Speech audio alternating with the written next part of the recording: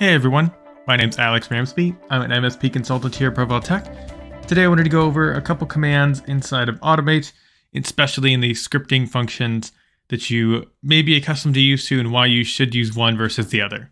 Let's get into it. So if I pull up this script here, what I'm looking for is normally you would copy and paste any of your PowerShell into an execute script, and this allows you to basically paste anything you want inside of this text editor here, and it will execute all within PowerShell, which is great. However, sometimes when you're running into issues, you may have to run it differently. And I was actually running it into an issue with this in this particular script, where you may have to use the PowerShell command and use the one-line version of that. And the difference is this is running as ps.exe, so a live terminal, and reporting back into the PowerShell result, whereas the other one is actually writing to like a temporary PS1 file, running it, and then basically deleting itself and reporting back to a variable.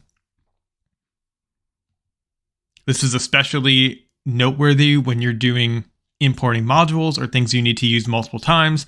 Example, in this script here, I'm importing a module called PS Windows Update to then be later used in terms of getting the update history, but I have to run the update history as a ps.exe in order for it to import the module automatically.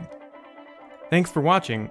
We post a new video every week to share our knowledge on Automate. To learn more about what we do, please visit PowerShellTech.com. There's a link in the video description below.